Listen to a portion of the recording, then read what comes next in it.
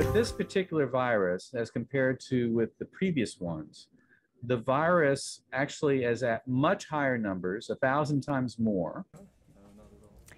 Why are you hearing about breakthrough COVID cases in vaccinated people, and should you be concerned? Good evening, and thank you for joining us. I'm Karen Swenson. And I'm Katie Moore. You're fully vaccinated, and now you're hearing you should wear a mask again. Even more concerning, you're hearing some vaccinated people still get COVID. Some even die. Medical reporter Meg Ferris has the Vax Facts on who is at highest risk for breakthrough cases. The state health department tells us around 3,000 vaccinated people have tested positive for COVID. A few dozen of those died. Why? Well, let's start with who has severe outcomes. They are men, women, black, white, of various ages. Average age, 73. That's less than 1 in 10,000 fully vaccinated who have to go to the hospital.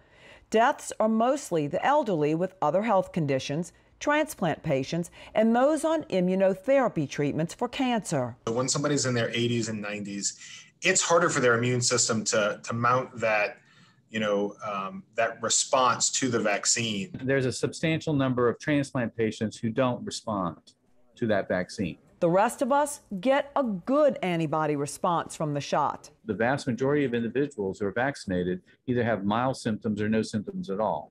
So from themselves, they are protected from severe disease and death. Even high-risk people who are vaccinated tend to do well.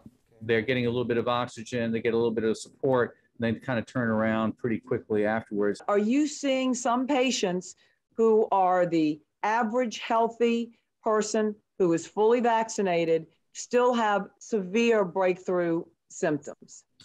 I have seen one individual. So what's so different about the Delta variant? Well, it's 1,000 times more contagious than the original coronavirus. So consequently, if I get exposed today, by tomorrow, I could actually be infectious with high viral load where I could transmit to someone else before I even get sick. That's the reason for the indoor mask recommendation. Vaccinated people may still be able to spread the virus, even if they have no symptoms. So, the bottom line? Your best ability to prevent getting sick, severely sick with COVID, being hospitalized or dying from COVID, is to get vaccinated. For Vax Facts, I'm Meg Ferris.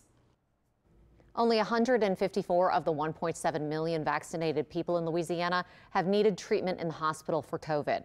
Doctors tell us the vast majority of their patients are not vaccinated.